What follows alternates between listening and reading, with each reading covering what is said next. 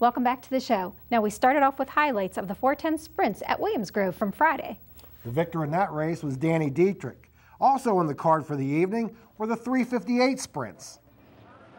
The front row consisted of the 35 of Tyler Esch and Scott Fisher in the 21.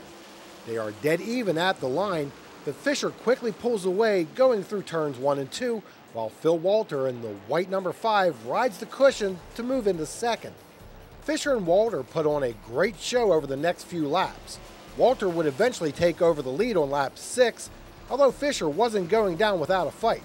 Here he looks like he is able to retake the lead, but Walter was faster through the turns. The driver on the move was Kevin Naus in the white number 4R. He started in the 12th position, yet was up to 6th by the 7th lap. Here he works the outside of Joey Galloway.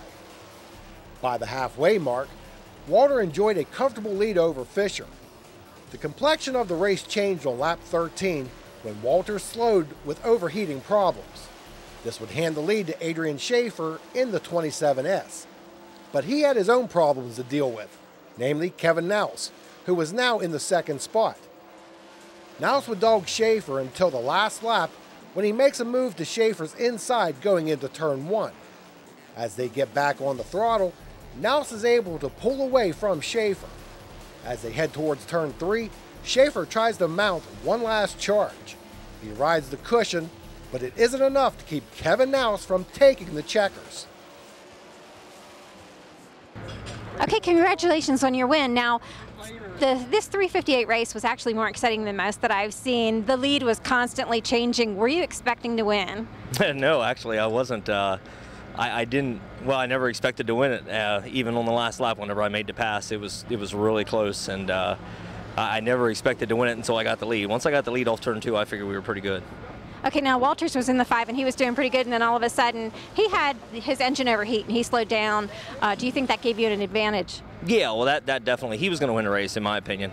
He was setting a pretty good pace, and he was out there pretty good. And whenever he slowed down, it kind of bottled up second and third place and allowed me to catch up to them.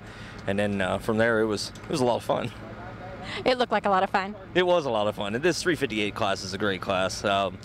Car counts are kind of dwindling right now, and it needs to find its place again. But this is a great division, great drivers in it. I really enjoy it. Okay, congratulations again. Thank you very much. Brock Zerfoss, Scott Fisher, and Tyler Esch round out the top 5 in the 358 sprints. Weather permitting, a number of tracks will kick off their 2014 programs this weekend. Yes, let's take a look at these scheduled and rescheduled openers. Openers for Friday include Bradford and Dog Hollow, which is under new management. Saturday is AMP, Hummingbird, the much-anticipated reopening of Jennerstown and Marion Center.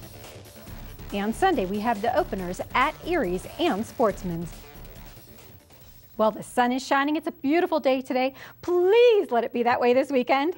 Well, that will wrap things up for this week's show. Until next time, remember, if you want to contribute to the growth of our sport, quite simply support those who support racing. Pit Pass is brought to you by Milheim Small Engine, your local Husqvarna dealer, located just 1 mile west of Milheim.